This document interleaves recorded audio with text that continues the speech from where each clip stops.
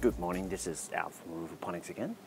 Yesterday it was just coming down, all my materials had arrived. I was thinking, oh, I'm really going to get stuff done, but obviously if it keeps pouring down you're not going to be able to glue a lot of PVC pipes. So Sunday morning, 8 a.m, today we should be able to get stuff done. So I'm just going to get right down to it, start cutting my pipes, start gluing some of those, preparing my bases to have it all raised up, and probably one or two extra trips to the hardware store to pick up some bits and pieces that I forgot earlier. So let's get right to it.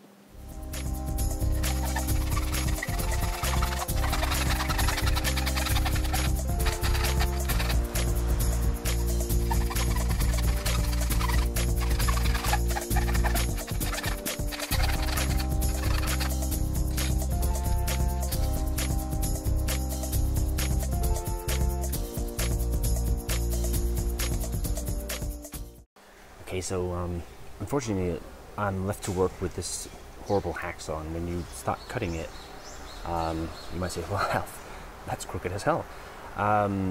Yes, it is. Luckily, it's not going to matter too much though. Why is that? Because at the end of these, I'm going to add a smaller fitting. So this is going to go on both ends, and essentially the drain tube at the bottom is going to have 50mm holes. This goes from 100 to 50 so that it fits into it. It's going to basically sit on top of the 100mm pipe. It's going to be, of course, vertical like this. So it's going to sit on top of it, so the uneven edges, the uneven cuts, it's not going to matter that much. And it's going to be a fitting like this in both ends. Basically, the fitting below is going to have it, it's going to center it in the hole below, and on top it's going to be where I basically fasten it to the top. So it's going to be a bar across here that I can fasten it to here. That bar is going to hold them all in place and can go up and down.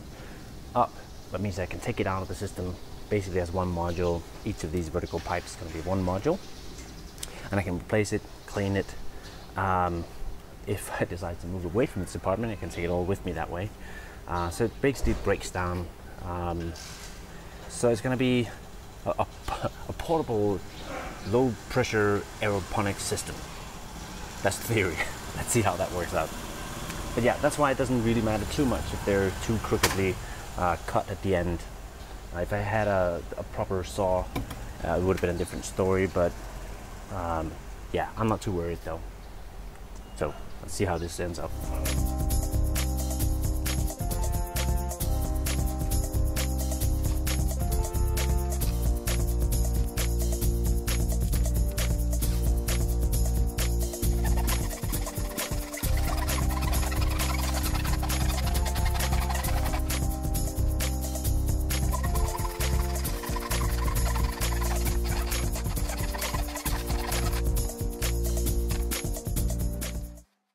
Okay, so that concludes the 6 vertical tubes that I'm doing. What I've done is I've cut off 60 centimeters out of the 200 that they came in. That should be enough that I can fit them up below my ceiling, above my water tank, with a little bit of an inclination towards the water tank, as well as with the fittings, but still below this. So I'm sort of limited in that I cannot do the full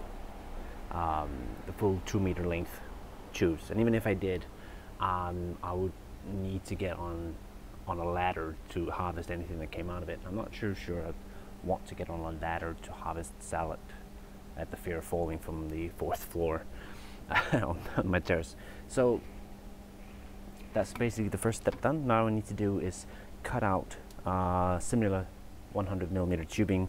It's going to go alongside here, make a 90-degree turn, come back here, and then I'll have 3 tubes and 3 tubes here. In the future, I may or may not expand this way, but for now I'm just going to start off with 6 and see if it all works out. If it does not work out, because this is going to be a low pressurized aeroponic system with misting, if it does not work out, if it's not efficient enough like some people are foreseeing, what I can do is I can, well, like I said, it's all modular, so I can take it apart again. I can reuse it to do hydroponics. In the future, maybe aquaponics. So there's really nothing wasted as such. I'll try some stuff out. If it works, great. If it does not, I'll try something else with the same materials. So it should be all good to go. So keep tuned in. If you have any questions, comments, please leave them below, and like and subscribe to see how this turns out. Thanks.